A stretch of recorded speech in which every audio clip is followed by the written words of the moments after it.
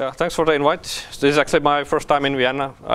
Before I came here, I knew like two things. I knew there was this some composer that was named after a dog, or some otherwise. I mean, you know, this Beethoven. I watched this dog movie when I was a kid. And there was this ice cream cake, Viennetta or something like that, and I like it a lot. So good on you. But yeah, I spent some time in the city, great city. So I have to spend more time there. But it's kind of funny how I actually got here. 3 years ago, I made a comment on someone's blog, and it kind of pushed something forward. And now I have like 2 books. And what actually you see here is like a summarized version of my newest book. So what actually happened is that I did this server.js thing. So there's tons of material about Webpack and React and interviews and all that. And this is the book. You can find it freely online. And there's also a paper version. And of course, because it's about 499 pages, because 500 would be too much, so I took this almost 500-page book and I summarized it into something you can kind of digest. So it's like the book, but the best parts. You can find the slides online later if you want to review. And if you go to the slides, you can click on the slides and get to the book and learn more about the topics. The way I structured this is that the plan is to have like 45 minutes on the first presentation, and this has 5 parts. After each part, you can ask me questions, and we can discuss a little bit. And after the first presentation, we'll take a 10-minute break, so everyone can cool off a bit and get something to drink and so on. And after that break, we will go to the second section, which can be something like 30 minutes, and we'll do the same again, but this time more advanced. So it's going to be a lot of topics, and a lot of these topics they actually go beyond Webpack. So it's like Webpack is the tool I use to discuss separate techniques. So even if you don't use Webpack, you most likely learn something new, I hope. I will start by describing what is Webpack. So because the problem is that for a lot of people, Webpack is like a black box. So if you go to Germany or Berlin, you'll find these crossings, and there's like orange box, and then you try to push and pull, and nothing happens. So Webpack is like the box. If you don't understand why the box is there, it doesn't make any sense. So I will describe Webpack a little bit first, so you understand what's going on. Then I discuss how to develop with Webpack, so how to improve your development flow using Webpack. Then I discussed the topic of styling, so how to deal with CSS and different styling files and Webpack specifics, because there are certain issues you have to be aware of.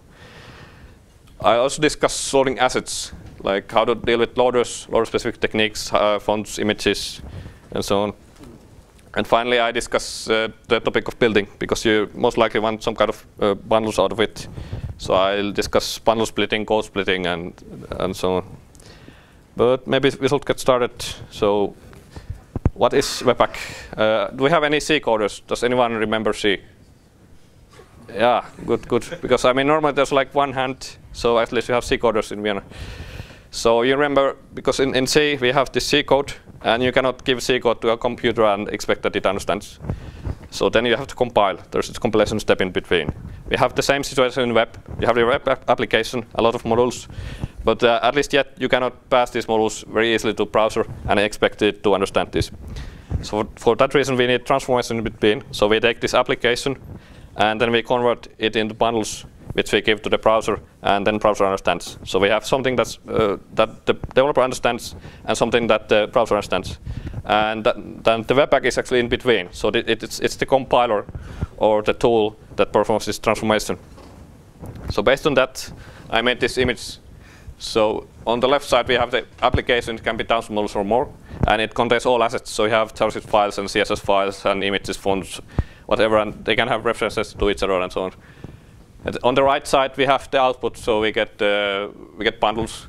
So we get application bundle, and we can have split points. Split points are something that get loaded data as we need them. So you might have a button. User clicks the button, and then we load the code.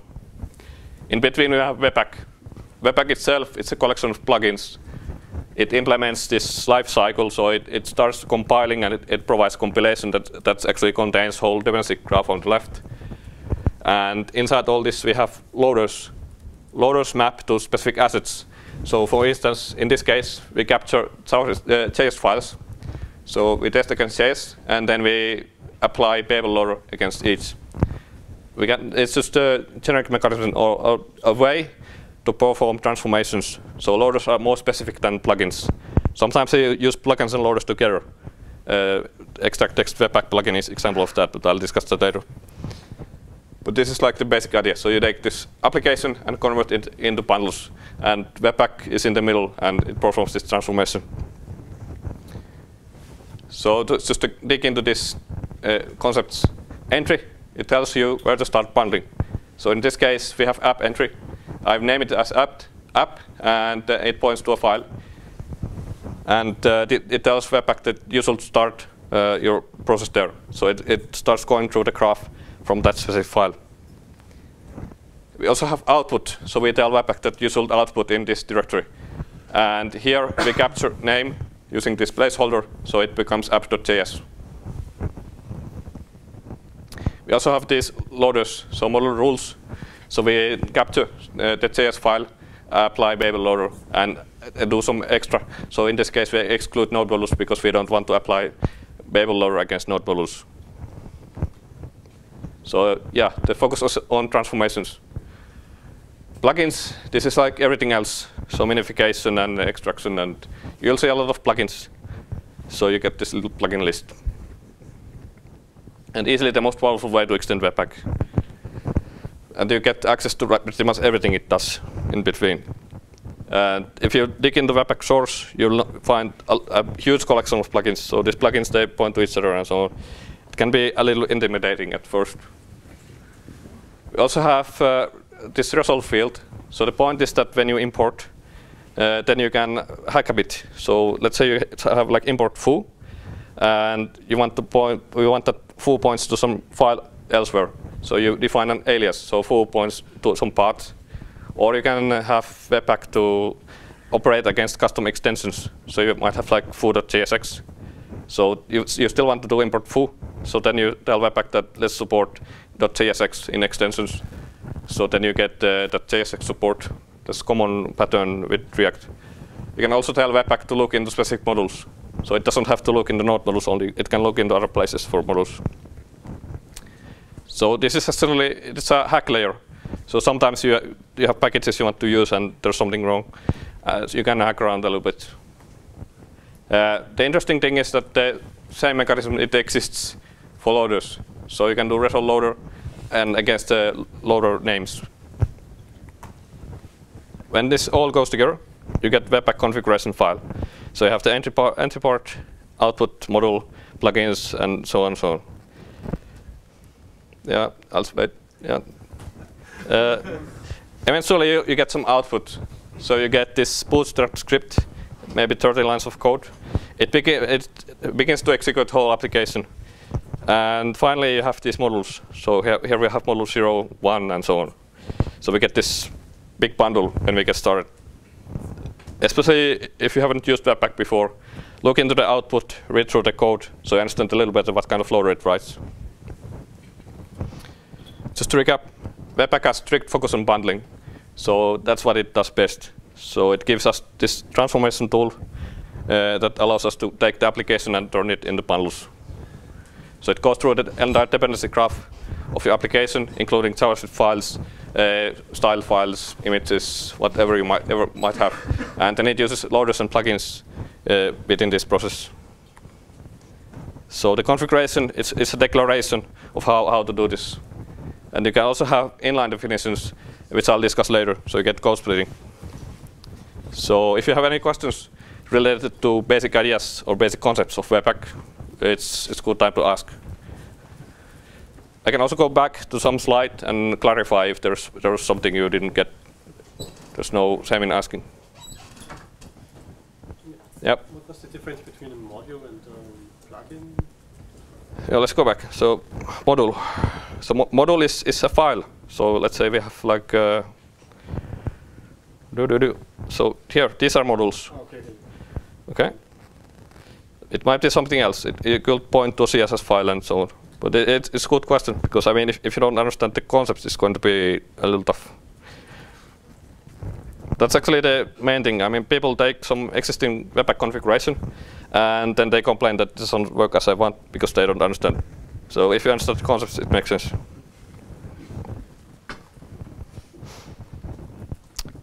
But still, if you have more questions. Yep. How would it bundle CSS files? Sorry? How would it bundle CSS files? So how does Webpack bundle CSS files? I'll answer it later. Yes, because I have entire section for that. So I don't want to spoil it. Yeah, And it transforms your code in the order of you define the rules or the. Yeah, that's another. I don't want to spoil this because I have another section about this, so we can get back to that later.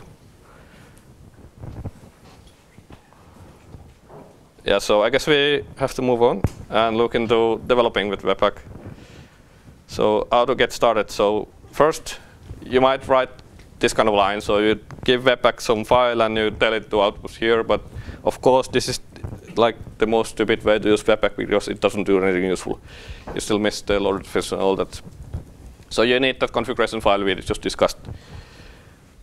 But then you notice that, yeah, now I have these bundles. But bundles alone, they don't do much. So next, what do you need is index HTML. So you could write it by hand. But because coders are lazy, they don't like to write these things by hand. So you can have a plugin that writes the index HTML for you. So this is where HTML Webpack plugin comes in. It writes the index HTML for you.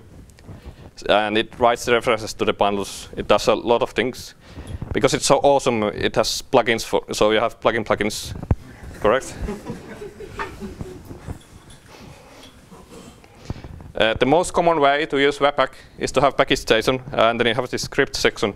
So you have different scripts for running Webpack in different ways. So you have like start for starting development, of course, and then you have build and maybe test and staging and so on. But you get these little scripts, and they tell Webpack to do different things. It's valid to use gulp or grunt or whatever task runner you might want. But for most people, it seems that package.json is enough. But yeah, now you get this problem that now we have these bundles and we have index HTML and so on, but it's not fun to develop because we still have the browser and we have to refresh the browser and build manually. So I guess the next step is to run Webpack in batch mode. So if you run Webpack in batch mode, it's going to compile everything. After each time, you make some change to your source. So anytime you make change, then it's going to compile. But we still have the problem that the browser doesn't do anything based on the result. So this is where Webpack Dev Server comes in. So this is a development server designed for this purpose. So you run Webpack Dev Server and pass the configuration to it. And after that, you get refresh on your browser. So you do some coding, and the browser updates. But it's going to be hard refresh by default. So for that reason, we have hot mode replacement, which means that it can do software refresh. So it implements, or it provides this interface that allows you to patch modules. So you can retain the application state while modifying the application after you implement HMR. I won't dig into that, but it's something you can look up later. There's also techniques like linting JavaScript, because I could pick like 2 coders from here, and I bet you cannot agree on how to style JavaScript. So another guy is on tabs and another on spaces, or we have 2 guys that there's one on spaces that has like 2 spaces and then 4 spaces and different braces and so on. So for that reason, it can be a good idea to have some kind of style guide for code, and maybe you want to disallow certain ways of using JavaScript, or like push people to use certain patterns. It won't replace testing, but I think it's essential with JavaScript at the moment. So first we got JSLint that was really opinionated, then JSHint. Now we have ESLint, which seems to be the standard. I don't know what is the next tool, but we have ESLint at the moment. Maybe the easiest way to get started is to get some ESLint config plugin going on. I mean, the point is that you have some opinionated defaults here. So you pick something like Airbnb, and now you have like something really solid. You maybe have to disable a couple of rules, but you have to have less of your own opinions when you use another person's opinions. So that's like, I like this, and it's quite used. But you can integrate ESLint with Webpack through ESLint loader. So the point is, after you have this, and you enable overlay in VDS or WS, you get overlay. So now you're coding happily, and then you make something stupid, and then your application blows up. So you might see something like this. So I made something stupid with indentation. I should fix. Another option would be to use a plugin for your editor.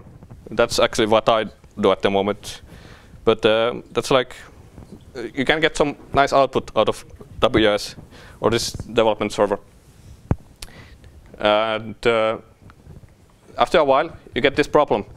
Now you have multiple targets, one for development, one for building, one for testing. You start having a lot of configuration. And one way to do it is to have like separate configuration file for each target. But then you start having problems because you notice you have a lot of duplication. So you have a lot of like similar rules all across your configuration. So this becomes a problem. So how to manage all this? There are some ways. So people have written abstractions. So you have like tooling on top of Webpack configuration. Or the way I solved it was through composition. So I'll discuss composition next. In the next slide. But after a while, you notice that maybe I can push this to a package. So you have multiple projects, and you have always the same problems. So you can push configuration to a single package, which you can consume across multiple projects. So maybe that's one way to manage complex configuration. But about composition, in the first book, I noticed that it's actually very difficult to explain Webpack or Webpack configuration because I got the duplication problem. So I noticed that if I write a little algorithm or little solution, I can actually solve the pain point. This is what I did with Webpack merge. Compared to normal merge, it works a little differently. I think this is the main difference. So we have arrays, 1, 2, and instead of replacing, we concatenate. So we get array 1, 2. Okay? And objects, they just work as you might expect. So letter B wins, and you get C and D.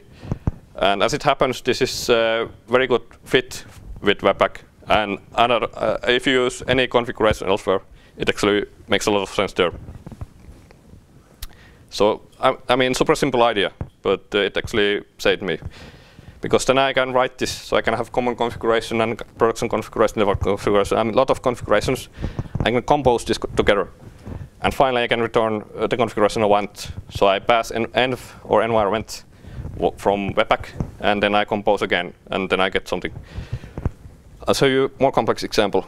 So this is actually from the book project. So in the book project, what I actually did, I wrote a little API between. So I have this high-level composition. So you see this parts dot something, and this is the high-level view. About it's the manageable, so I can manage it. I can see what's going on. Yeah, it looks like a lot of code, but I mean I have this API in between because otherwise it will be like 500 lines of code. So this is my API for using Webpack. So this is something I control completely, my little abstraction. And this is something I can push to a package, and I can start consuming it. But now I have like high-level abstraction and low-level abstraction. And it's composable, and I can do things I want. It's quite interesting that, I mean, I wrote it in 2015, the basic idea. It took a year for people to understand what I'm doing. Yeah, and then I got first users, and then more and more, and then it's quite popular at the moment. And you notice the dip, you know why this dip exists, right? No. I mean, coders don't work in Christmas. Yes, you can see it in every popular package. So they just drop their computers and do something else. Just to recap, Webpack provides ways to speed up your development flow. So especially Webpack server is worth learning. I know the API is not perfect. There's a little plan to improve it, and I hope we get it through.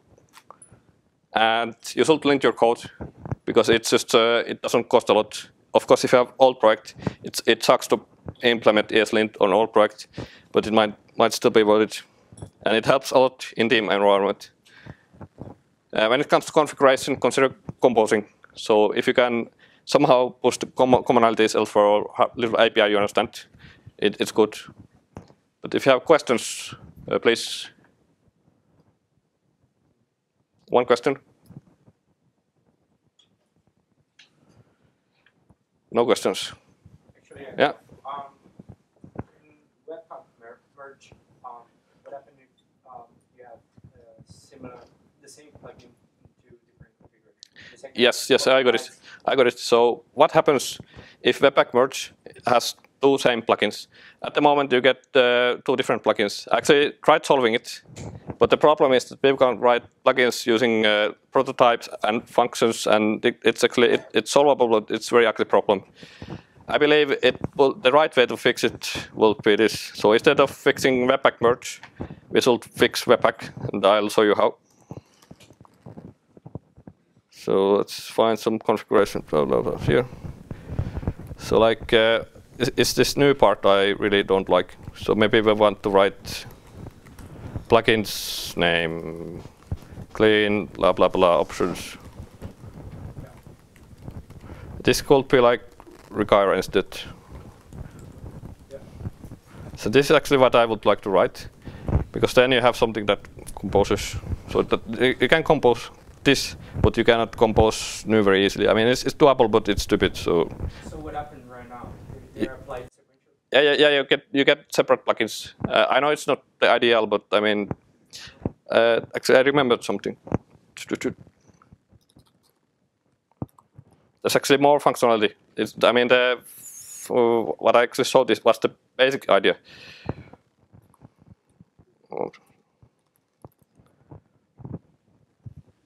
There's the merge and there's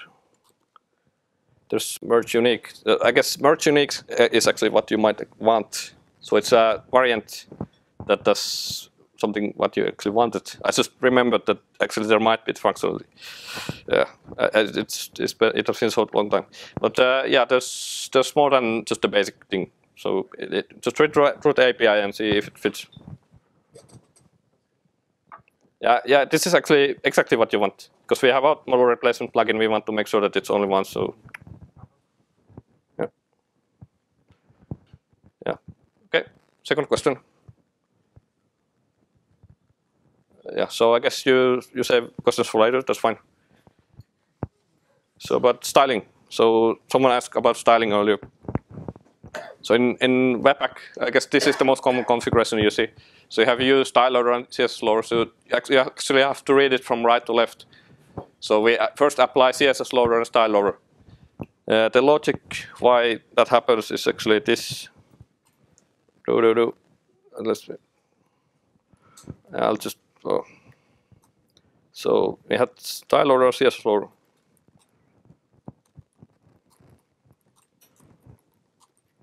You get. Oof.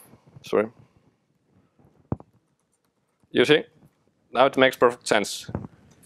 So if you kind of imagine the string, or I mean the array as that, like that, you see why it's what it is. So why it's from right to left when it comes to evaluation. Just remember that, and you know. But yeah, about these loaders. So CSS loader, it goes through imports. So you have these import statements and URL statements that can point to other files like CSS files and images, fonts, and so on. And you still want to apply some processing. So that's why we have CSS loader in between. Also have style loader. So it actually takes the output of CSS loader and it writes a style tag based on that. And it also implements ASMR. So if you have the development server going on, then you get these nice updates. So it's not going to refresh the whole application, instead style just gets applied. And if you need anything else, you can find loaders exactly for that. I think post CSS loader is actually my favorite, so I can show it. Post CSS overall is amazing too, and I'll discuss a couple of plugins in a little bit. You can check it out. We're actually redoing the way Webpack does CSS at the moment, so this might look a little different in the future, but this is the current information. There's only one problem. If you do it this way, the CSS is actually going to your JavaScript. So you get JS file that's going to contain your JS code, and it's going to contain your style. And this is not nice. actually in production. You get this flash of unstyled content problem. So it's going to load the CSS only after the JS has been loaded, and that's something you don't probably want in production. So for this reason, I have two solutions. Extract text Webpack plugin. I hate the name because it's so long, but it's like the number one solution. It's actually plugin and the loader. So using loaders, you tell Webpack that it should extract these specific CSS files, and the plugin performs the extraction. Extract loader is simpler alternative. So it's a lot. It's just check out this both, understand those, and you can separate CSS into file of its own. There are techniques like auto-prefixing. This is what programmers like to write, but we have these old browsers. So in practice, you have to write something like this. And this is what auto-prefixing does for you. So if you have auto-prefixer, it's going to write the code for you. So you take PostGSS plugin, it's going to write. And how it does it, it actually takes a definition. So you have browsers list. So you tell it that I want to support popular browsers or last two versions of browsers or Internet Explorer 8. And based on this definition, it can generate the CSS you want. Especially this file is worth understanding. There's this solution, process list package. It actually relies on can I use. So you have this can I use service. There's a database that gives the information. And process list, it's able to use that information. And then there's tooling that relies on process list and is able to use that information to generate the code you actually need. It comes around in a lot of places. But yeah, that's about auto-prefixing. Then you might have this problem of like extra CSS. So let's say you have a static site. You're using Bootstrap. And most likely you are not using each and every rule of Bootstrap. So you have unused rules. So based on static analysis, you can drop certain rules. So you actually get some complexity in dynamic sites. If you have application, then you have to do more work. But the idea is more or less the same. Two solutions, purify CSS and CSS. You can look up this later if you want to drop CSS that's not being used. You can also lint CSS. Two solutions, style lint, CSS lint. Maybe one day this will become one tool, but we'll see. But again, you can see it's PostGSS. So you have Webpack and PostGSS as style lint, and then you get linting against CSS. Just recap. If you want to look into styling, learn style loader and CSS loader. And then you have to learn to extract CSS, because otherwise it's going to end up in JS. And you have these separate techniques like auto-prefixing, and there's the process list definition that's good to understand. Then you have that unused CSS thing and linting. So any questions related to styling?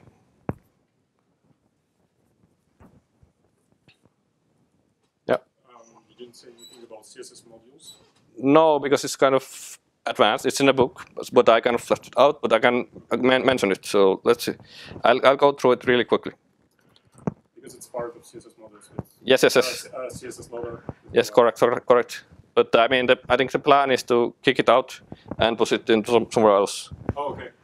So like CSS loader, you mean? Yeah, because it does too much. Yeah, no, it makes sense. Yeah, but I can explain the basic idea of CSS modules. So the problem with CSS is that it's like program it with globals. Like nobody likes to program with globals, but CSS guys like. I don't know why. So for that reason, CSS modules takes different approach. It solves the problem by going with local scope. So you have like a CSS file, and then you import the CSS file. It's locally scoped. Note that the styles, they are related to this file only, so they don't leak. And that actually solves the biggest annoyance of CSS. So now you have something nice and local, and it's very hard to break things. Good for applications. Very simple idea, but it solves a really, really big pain. So if you wanna bundle raw CSS, then would you use those loaders, or there's something like I guess you have a CSS file, right? Yeah. And you just wanna bundle it. Create a JavaScript module that exports a string. That's what Well, those are. Just can you repeat the early part? So what do you actually want to bundle? So you have what? So you're talking about CSS, right? Yes, correct. So Webpack lets you bundle CSS. yes. So the point is that we have like JavaScript module, JS module that points to CSS somehow. So we have import full CSS, and we want JS bundle and we want CSS file. So this is where these solutions come in. So it allows you to perform this extraction that gives you the JS bundle and separate CSS. Okay, so it will go grab the row CSS and wrap it in a JavaScript module, or you get like a normal CSS file. So there's no JS around the CSS. Yeah. So you have like a lot of modules, like a folder with a lot of React components, for example, and each of those components has its own style sheet. And then you import, each component imports its own style sheet, and then later using text extract, it builds one big style sheet for the whole application.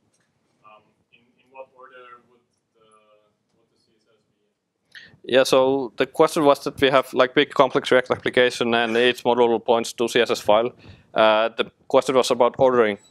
And in what order will these rules be the extracted CSS? So that's actually a little tricky question. My understanding is that it's based on the order it finds the files, but I mean source is the answer. So like a big. I know there's this scary function somewhere about ordering. There's actually an issue about this. All right. So I mean this is very scary code. I mean, we know it's a hack, and I hope one day it's not. So there's a big scary function that describes the ordering, but it's not very easy to answer at the moment. So maybe we can do some research later, but I don't know the answer at the moment. It goes from the entry points into the lower levels of the application, and then each import statement that it discovers adds a new block of CSS. Yeah, but this is actually what CSS module solves. So if you have CSS modules, then you don't have to really care about the order. Because And then it wouldn't even matter because it's locally scoped. yes. But yeah. It's partially true because it works unless you have this composition stuff. Mm-hmm. Because if you start composing in CSS modules, there's like this notion of composition same to SAS. Yeah, because you can. Right. Yeah. Then you start composing in CSS modules. You run on this issue again, and I ran multiple times on it. It happens one day, and when you start building it for production, when you start composing this big CSS file. So, and I think it's still unsolved. Yeah, I mean the CSS models, the state. I mean it's processing too slow for my taste. I mean I think the idea is great, but I think it's still there are these annoying edge cases. But I mean, what can you do? Yeah, it's you have to go and fix yourself. So because it's open source. So any more questions? Yep. Usually you have to require the style CSS in the JavaScript. Yeah, you can do that. Is there an alternative solution to just specify style sheet within the Webpack configuration? Again, one way to do it will be to have entry, and entry contains an array of CSS files. It kind of works, but I think the most common way is to have these JS modules that point to CSS. I mean, I think I'll show the other approach. It's somewhere in the Yeah, I have like it's too big book, so it's going to take a while. But it's somewhere in the entry. I'm just going to grab.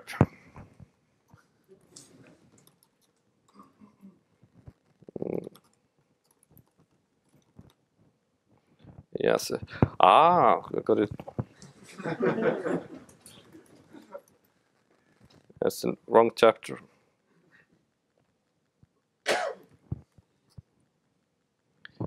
Yeah, I think it's this one. So here I have like I globbed the CSS files from the structure. I push them to entry, and after that I have this style bundle. It's not neat, but yeah, it kind of works. But this will allow you to separate the imports and push them to one place, but it kind of feels ugly. So I hope this helps a little bit. You should probably say don't use this.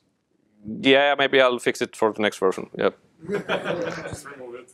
Yeah, that might be the way. Yeah. Because that's the whole point of using Webpack. Yeah. To have explicit dependencies in your CSS files. Yes. Yeah, good point. I won't fix the book now, so I'll fix it later, okay?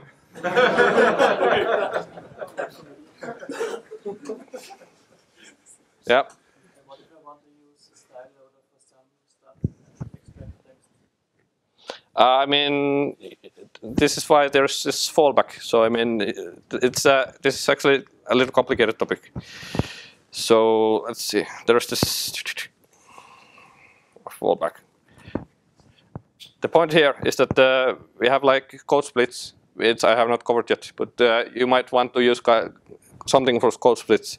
And when you have a split point, it may make sense to inline the CSS in the split point. So instead of having a separate CSS file, you have JS file and you have the CSS inlined. So this is where fallback will come in. So you can use just a raw style loader, and it writes the code, the split bundle, and it writes the JS, and it writes the CSS. I don't know if this like answers your question. We can dig into it later, but I mean that it just popped into mind. So yeah. Yep. I understand there's also a loader for SAS. Yes. Is it possible to have different SAS partials that use like a global variable file? So each of the partials has access to the variable? I think I have seen this. I mean, this is about SAS and global variables and access to those. My understanding is that this is a little tricky problem. I've seen it asked in the past. I don't remember like question out of the box, but it's something we can look into later today if we have a little time, because someone may have solved it already. So, yep, I don't have like each and every answer, unfortunately. Sorry. Yeah, it's a complicated world because there's some guy uses Toulouse and Less and SAS and PostGSS and I mean, yeah, but I think we have to move on if we want to, get to pizza or something. Loading assets. I'll discuss loader definitions a little bit. So the basic idea is that we have these conditions, so we match against something like files, JS files here. You can tell Webpack some restrictions. So you tell it that we should apply these actions only if these restrictions apply. So we can tell Webpack to do operations against our application only, instead of like files that are outside of it. This is the notable bit. So maybe we don't want to perform Babel against JS files because it doesn't make sense to apply Babel for those files. But this is just like the basic idea. So we have conditions, restrictions, actions. But evaluation order. So we saw this earlier. So we had this use and CSS loader style order. So from right to left, but also from bottom to top. So you have to start from bottom and go to top. So these two are equal. When it comes to plugin, it's actually from top to bottom. So first plugin wins, so you get first hooks from top to bottom.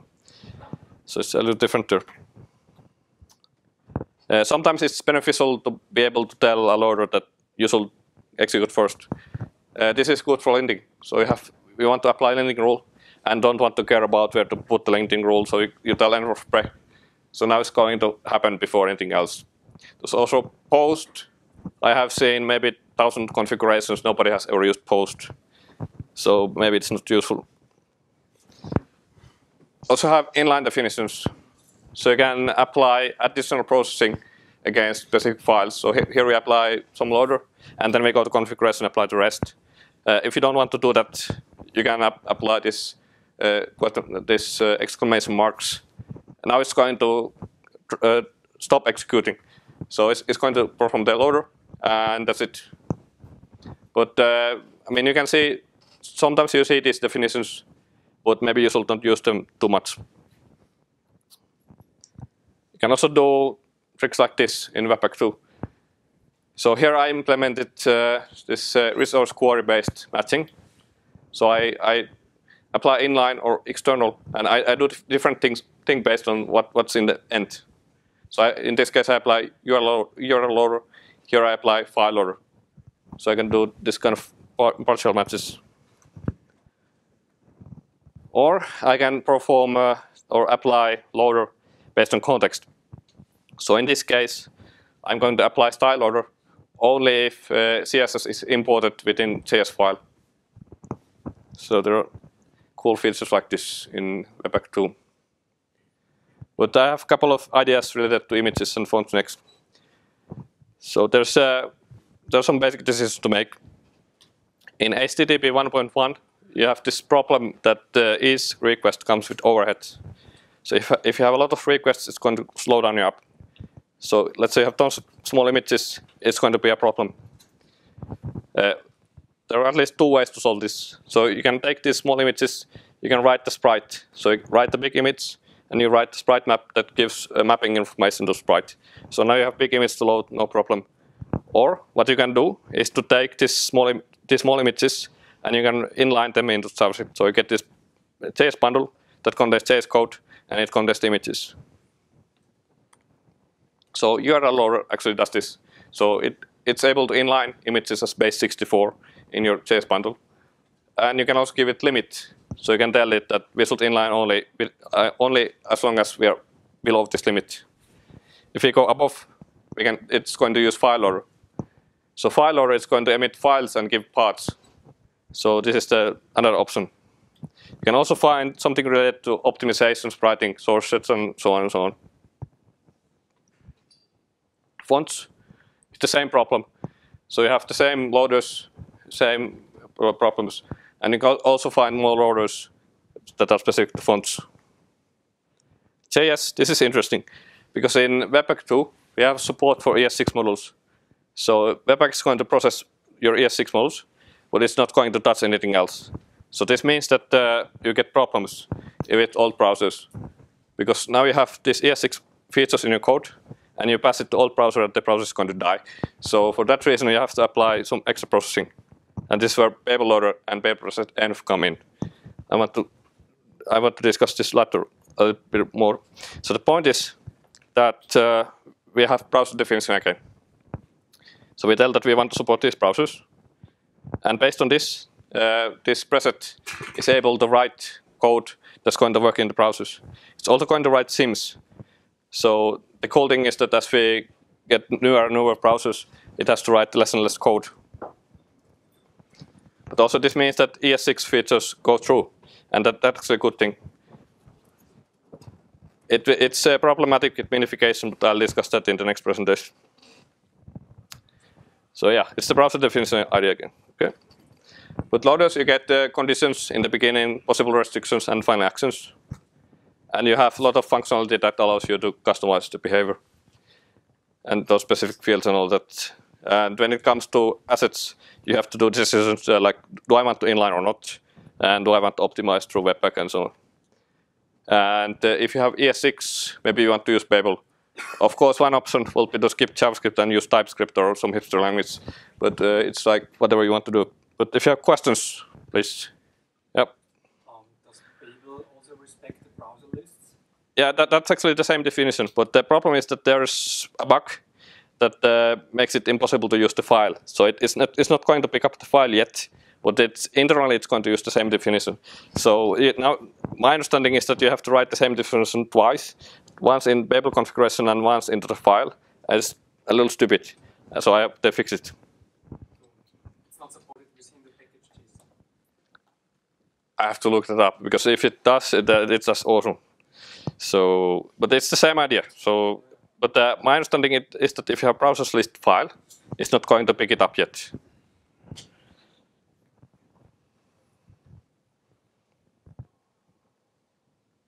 Yeah, it's silent, so I guess I have to move on. Yeah, okay. So building.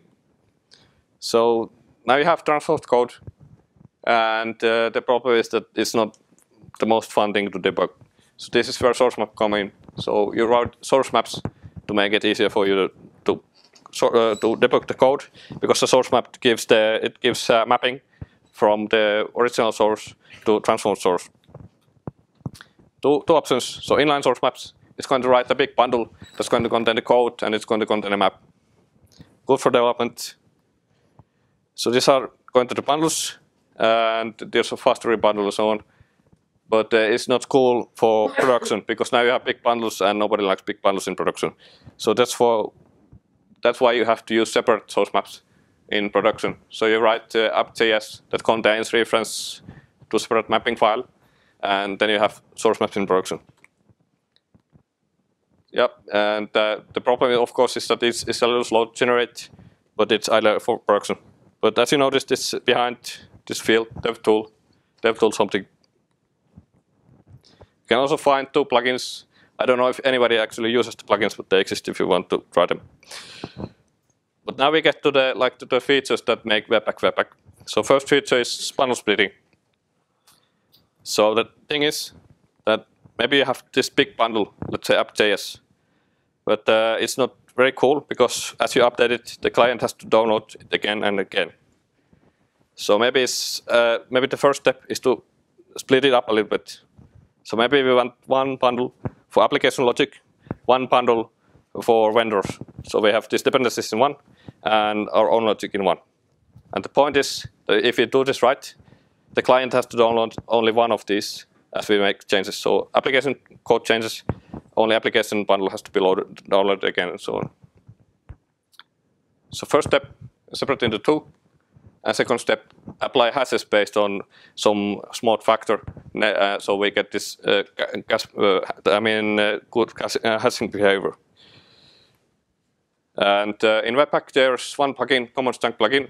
I think it's the scariest plugin in Webpack, because it has like 10 options, very difficult to use. So one technique that achieves exactly this.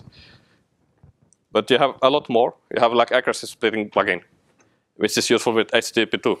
So you get these little bundles as you want. Yep.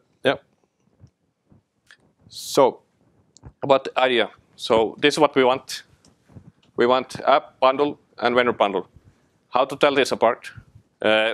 One easy way is to do it so that vendor bundles, or this vendor bundle, this will be within node modules. So node modules contains our dependencies, of course, and they are JS files.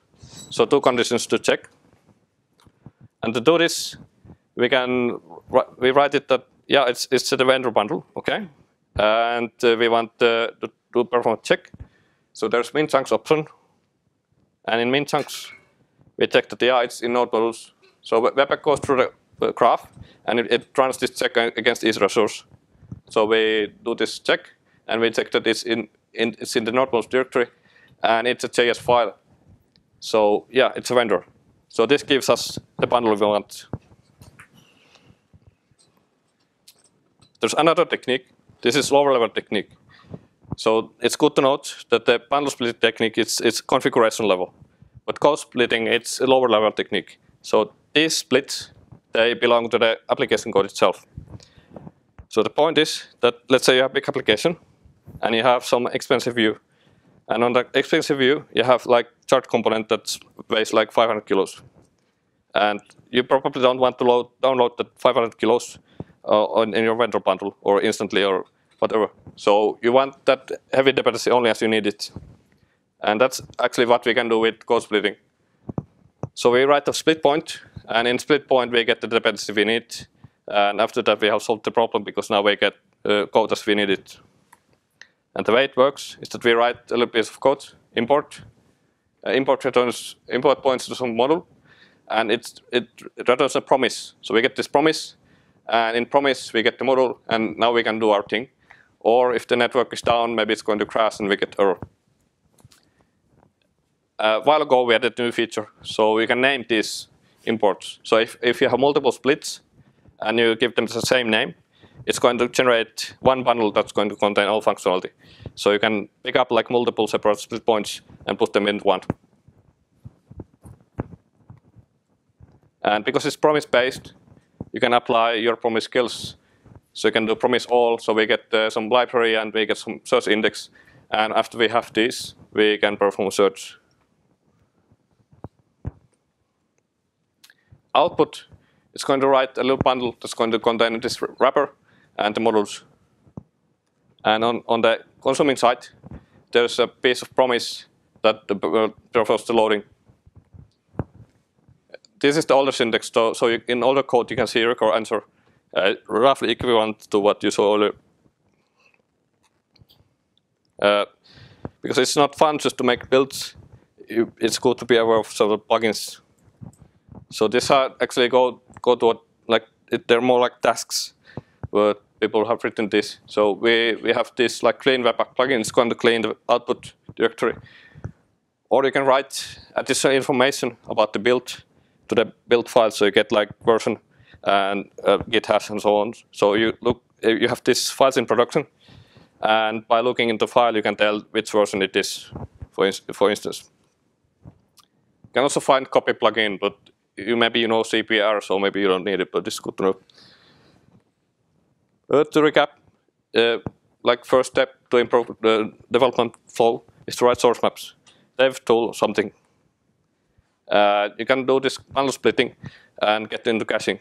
I'll explain this in more detail in the second presentation, so you get the full idea. And you can load functionality as you need it if you use code splitting. So you can write this import promise bits. And you can tidy up the build to avoid confusion and just have better result. So if you have questions related to this or the whole presentation, please. Can you show how to, do you have an example how to do this code splitting? Yes. Work with vendor stuff? So. Because I think that's the tricky part. So you can have both. All right. So you can have like this and this at the same point, right? I mean, let me think. So what actually? So you want to? I want to put like I want to have a vendor chunk, like two bundles. So I want to use a common chunk plugin to split like my application code and vendor code. But I still want to use code splitting, and when I use code splitting, I still want like vendor parts going into chunks. Okay. So how to combine these two ideas? In one config, in one application. I don't see them as like mutually exclusive. I see them as like you can have like this high level split. I mean the vendor part all that and code splits. And if you have code splits, I guess the question is if you have a split that points to some library, and you have the high-level configuration, I mean the bundle splitting, is it going to pick up the library in bundle splitting setup? Right. I don't think so, because if you have, I mean, but there's the trick, because you can on application level you can actually have import my library, and then you can have code split that has the same import. So I guess that's the problem. That's actually a little difficult.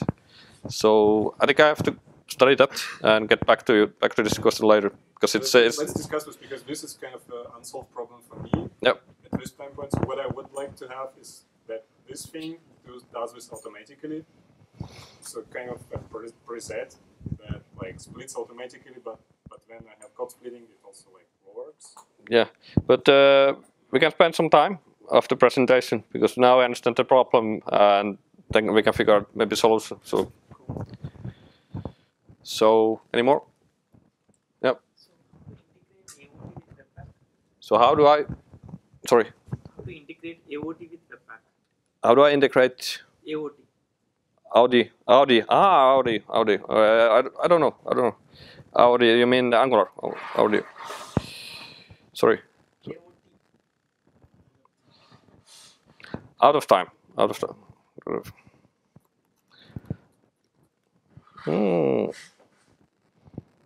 Let's get back to that later. I need more information, sorry. Ahead of time, not out of time. AOT. Ahead of I had of time. I got a great story. I heard wrong. Sorry. I had of time. I don't know yet, so I don't have to answer. So I think this is something we have to look into after presentation. It seems like there is a plugin for this. Yeah, there might be plugin. Yeah, there's just plugin for everything. So I don't know AOT enough. So they have some cookbook that there's something about AOT, but the problem is I don't use AOT myself, so I don't know the answer.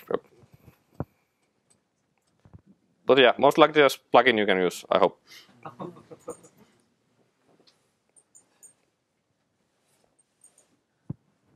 Yes, sir.